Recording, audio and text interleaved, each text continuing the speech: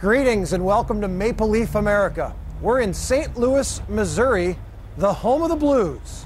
This week, a spectacular show, an extensive hockey conversation with former Maple Leaf and the head coach of the Blues, Joel Quenneville. Plus, we'll take you up in the big arch, the famous arch, 630 feet off the ground, and an up-close look at the United Hockey League, headquartered nearby. Come on back, Maple Leaf America is next.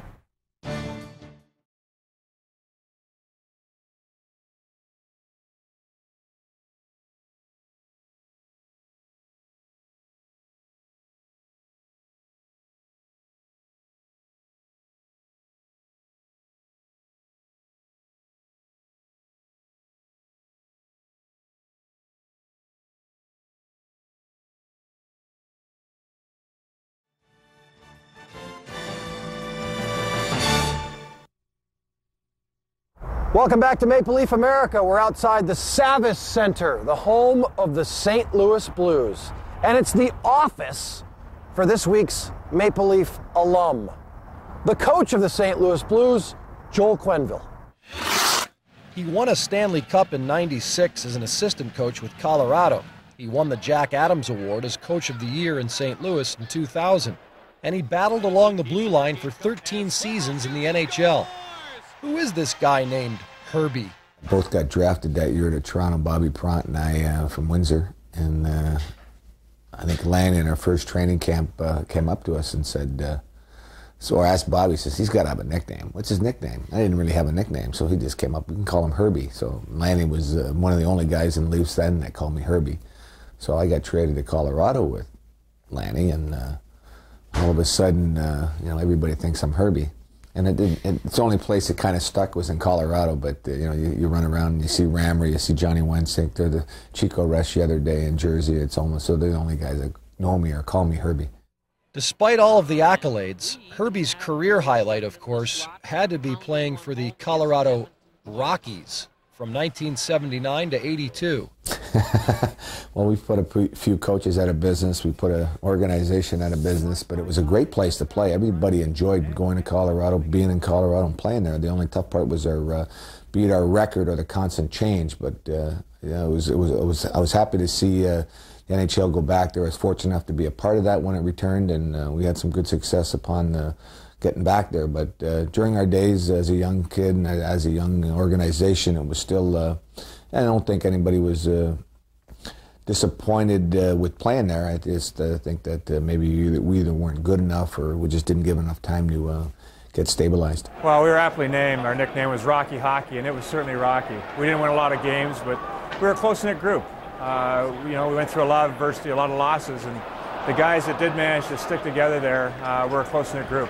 Just part of the learning and growing process that turns a player into a solid coach. As long as you're yourself and you get your point across, I could look back and you could probably ask every guy I played with that I'd probably be the least expected guy to be a coach. Probably was one of those guys that was probably loosey-goosey type of guy as a player, and then they're sitting there, he's a coach, and Rammer will tell you that for sure. But it's I just think as long as you're yourself and you're and don't try to be somebody you're not, because the players are pretty astute as far as recognizing things like that. Quenneville's players agree. Honest and informed seem to be the two qualities that matter most in a coach. Add hard-working competitiveness, and he's in pretty good shape. At times, even keel. At times, I think you'll see him lose it a little bit back there, but I think for the most part, you see an even keel guy back there that wants his team to win very badly. I think having been on a winning team in Colorado and kind of seen the maturation process that team went through, being low man on the totem pole for a number of years in Quebec and then moving to Colorado and winning their first year, I think it was something he got a lot of respect out of. It's great having a defenseman.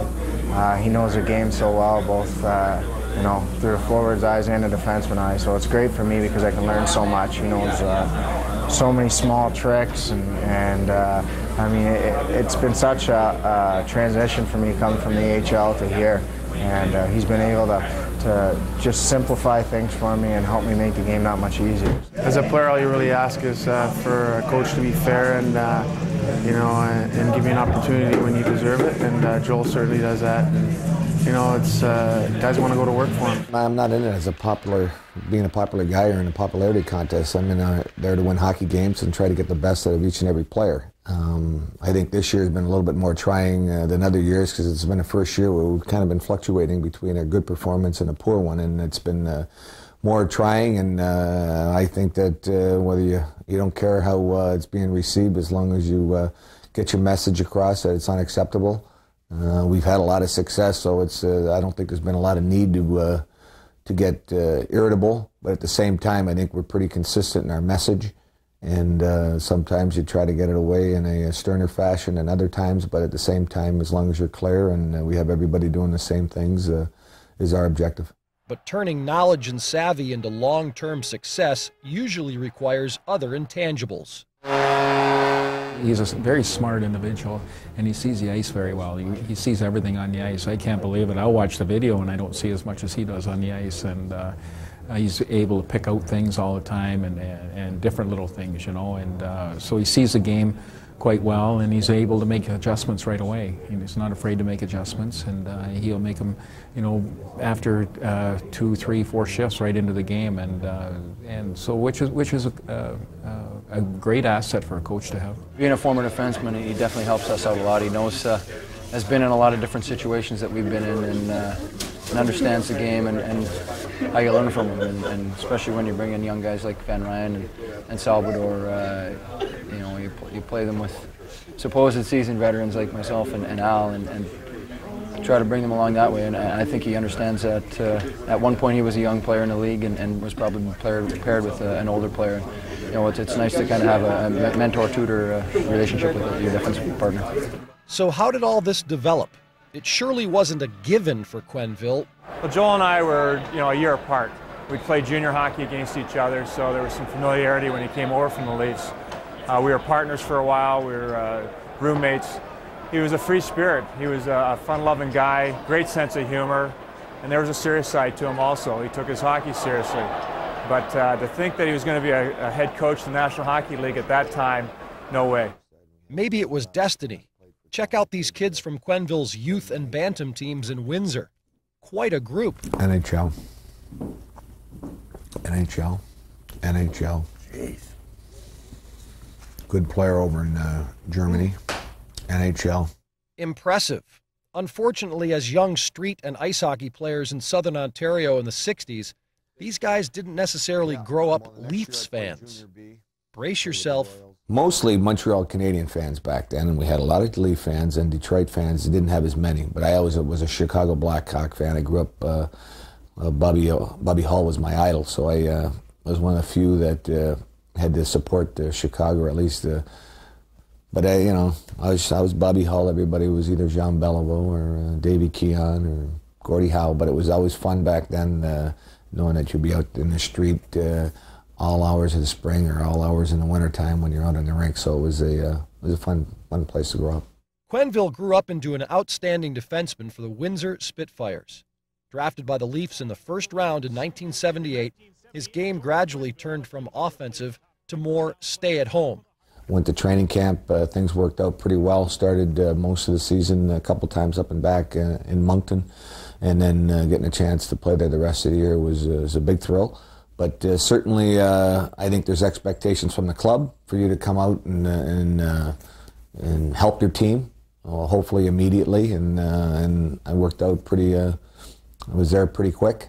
But at the same time, I had expectations of trying to make the National Hockey League sooner than later also. Being paired with Hall of Famer Borja Salming didn't hurt the kid coming out of the blocks. But Toronto is an organization in transition. Quenneville kept a stiff upper lip despite being shipped to Colorado with Lanny McDonald after only 93 games with the Leafs. At a young age, you don't realize what trading is all about, and it was just an opportunity to play again. And I thought that going to Colorado would have been fun and would have been the same situation. It worked out all right. I know that we didn't win at the same rate that they did in Toronto, but I know during that same period, Toronto went through significant change, and you know, Daryl and everybody had was being moved, and that whole transition, that was probably at the beginning of it all. But in Colorado, we went through similar change, and that was part of it. But certainly felt pretty fortunate to have a chance to play and grow up starting with the Leafs. After 2 trades during the summer of 1983, Quenneville ended up in Hartford. He spent a bulk of his career, 7 seasons, with the Whalers. Twice he earned Team Defenseman of the Year honors, and in 1987, Hartford won a division title. Quenneville shoots, he scores! Didn't quite get to the top, but you know, good memories there. It was a great fan base. You know, the market was very small, so it wasn't easy there to stay, especially in today's marketing or the economics of today's game. But I know the people were heartbroken when the team left. We still make Hartford our home in the off season. My wife and their family is back there, and we get back there here for the summer times. But I know the people there when that last game there was very emotional when the Whale did leave. But I have great memories there. I spent more time there than any place I've been in the game, and closing on that gap now in St. Louis. On January 7th, Quenneville reached his 5th anniversary as coach of the Blues. He and his wife, Boo, or Elizabeth, have enjoyed success since moving to Missouri. But a year 2000 President's Trophy is not a Stanley Cup. That was an outstanding season for us. I think we may have overachieved as a team, but at the same time, we were so consistent every night, same, and I think we got better as a team as we went along, and we had disappointment of losing in the first round. But that was a great season, and it was a fun all-around year. Last season, the Blues were plagued by injuries. This season, the team started slowly, but turned it on after the new year. Staying healthy and peaking at the right time could mean a cup. What fun! No wonder Quenneville loves his job. It's a great job. I love it, and I think if you had to compare playing to coaching, I think you'd have to always say playing is the best, because it's a, you know, it's something. It's like you're playing and it's fun. It's a little bit more of a job as a coach, but it's almost like you are playing. It's a game. We're playing to win. You can measure your performances by winning and losing. It's you can evaluate how you're doing.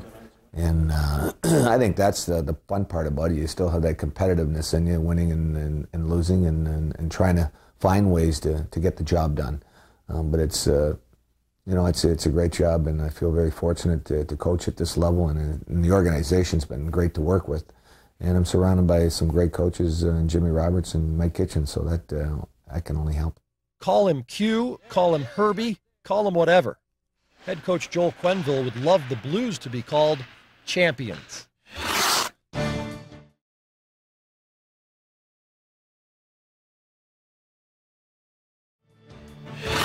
There's almost 18,000 people in this building, and I can't find one person from Ontario. I've walked around the entire place. I've gotten a lot of scowls and a lot of dirty comments, but not one friendly greeting. Oh well, we'll be back with more Maple Leaf America right after this. Welcome back to Maple Leaf America in St. Louis. Man, I am really tall. Well, maybe not that tall, at least not in comparison to the Jefferson Expansion Memorial. It's history and art all rolled into one. It's the famous St. Louis Arch, and we're taking a closer look at it right now.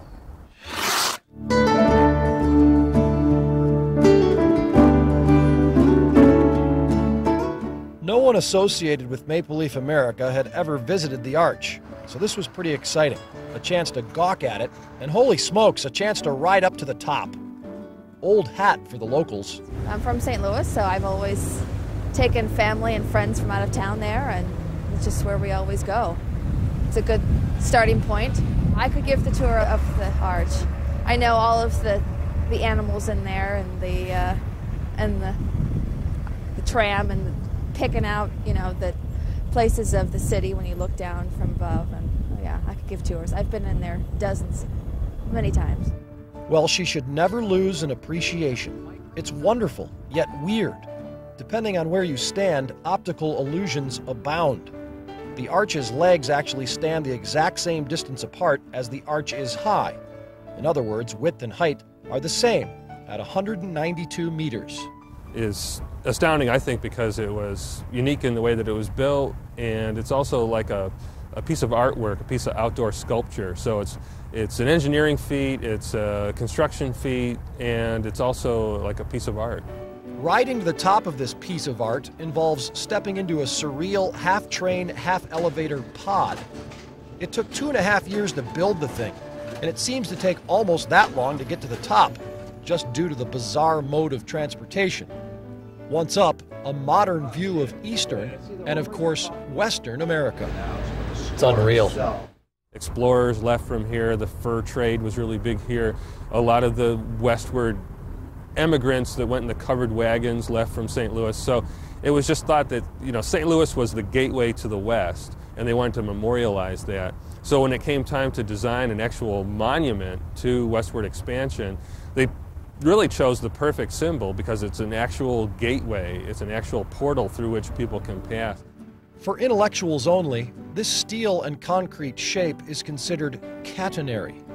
For the rest of us, just mesmerizing. The best thing about the arch is because I have a daughter that's 5 years old, and to her the arch means that she's in St. Louis. We can be riding on the highway or coming from out of town, we're in St. Louis. There goes St. Louis because she's seen the arch. The arch is one of the places that I go every year. To me, my kids are out on spring break, and that is one trip we make to the arch every year. We love it. It's in St. Louis. That's just a landmark for us. For the bourgeoisie, the arch grounds are very beautiful, and there are lots of times activities that go around on the riverfront that are centered by the arch. And then, as I mentioned, fun cocktail parties in the museum portion of the arch. Good thing the cocktail parties are downstairs. Heading up could get queasy. It's a gravity defier, an engineering one of a kind, completed in 1965. All because Thomas Jefferson decided to buy land from France in 1803 and double the country's size. The Arch, aka the Jefferson National Expansion Memorial.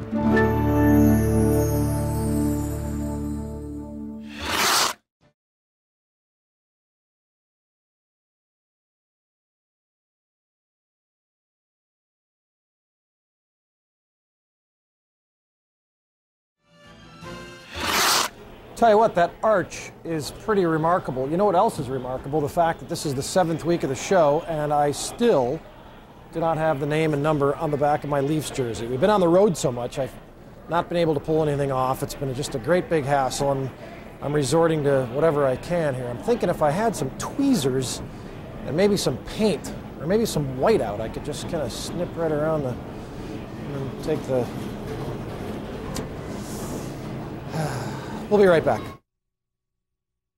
Welcome back to Maple Leaf America. Through what we like to call the magic of television, I am now in Port Huron, Michigan. I know it's the Missouri show, but the United Hockey League stretches from way down there to all the way up here. What is the United Hockey League? The United League is the fourth and final, quote-unquote, AA pro league that Maple Leaf America has taken a glance at this season. The 11-year-old 14-team circuit arguably has the least amount of talent depth in the minors. It's also the one that's had to work the hardest the last few years to clean up its reputation. The intensity of the hockey is pretty well the same. You know, the caliber of hockey is the same. The craziness, the roughness is toned down quite a bit. Like I played in this league 7 years ago, and it wasn't unusual to see guys spearing guys in the face, guys purposely trying to break, you know, other guys' arms and stuff like that. There was one game a guy off my own team went down the bench, down the visiting bench, and hacked probably the first 6 guys over the head with the stick.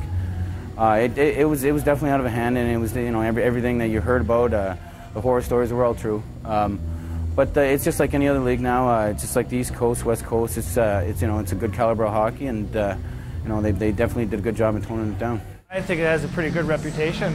I think this year, if you look at the stats, the teams are all good, and it's a close race. You know, I think the IHL had a bad rep about 12 years ago, and then it was a great league, and now it's part of the American League. So it shows that any league can survive as long as there's good hockey and a lot of fans. Much of the credit for the cleanup goes to league president Richard Brosal, who instilled a no-nonsense approach to on-ice bad behavior when he took over in 1997. flagrant fouls are down, the penalties are down, the stick work is down. That's something that when I came into this league really did not have that type of reputation. It had a goon hockey reputation. Many people in our industry have called me, you know, Captain Hook, because I'm real quick to ban a player, but I stand by it, and I respect the game of hockey, and I expect the players to do the same. So, two willing combatants want to drop the gloves, I don't have a problem with that, but if they start swinging their sticks or go for cheap shots and go after somebody with the intent to injure them, they're not going to play in the United Hockey League. The year he arrived, Brosel also brought about the name change to United League from Colonial League. Unfortunately, identity remains a problem. In the last 10 years, not a season has gone by in which a team hasn't moved, gone dormant, or folded. Thus, maybe one reason for the UHL nickname the U-Haul. When they're traveling 9, 10, 11 hours on a bus every night to go to their next destination, it doesn't make for A, good hockey, nor does it make for a good cost structure and controlling your costs. So we'd like to ultimately have all of our teams that, whether we have 2 conferences or we end up having 3 divisions, which, you know, whatever it plays out, that no team would be traveling any more than 5 or 6 hours on a bus, and that would allow us to recreate the glory days of an IHL. And does it really matter the caliber of play compared to other leagues? Probably not, as long as fans in this traditional hockey region continue to enjoy the action and fill the seats. Kevin Fitzpatrick believes in the UHL. His group recently purchased the Missouri River Otters. Projected ourselves really as their farm system for fans. What we're trying to do is attract families or people that have never really gone to a hockey game that could come, and our average ticket price is $8 to $10. So you can bring a family of 4 for $32 to $40, see a game, and hopefully, you know, we put on a pretty good show, and they go, well, I can go down the road 20 minutes and see the best in the world play. So we really feel like we're almost a farm system from the fan perspective to get people interested in the game, come out and have a good experience, and then eventually go to a Blues game. It's a cheap ticket. It's close to home. We don't have to drive all the way downtown. I think it's a good thing for the kids too, because they get more involved and they get involved in hockey. So, you know, it's a much more better thing. For the NHL, it's expensive to take your kids to. Since I opened this up, I've got season tickets now, and I love it. I'm here for every game. Fort Wayne forward Chad Grills should be the poster boy for the UHL. The victim of a stick-swinging incident a couple years ago, he's stuck around a league that's dramatically improved. For me personally, you know, it's probably staying home close to my wife. You know, obviously you want to make a lot of money, but you know, to be close to your family and friends is very important to me. And you know, obviously I've played in this league for 7 years now, and you know, I've been around Michigan and Indiana, really close to where my roots are, so it's worked out well. The ever-changing United Hockey League, in general, Ontario's closest AA neighbor.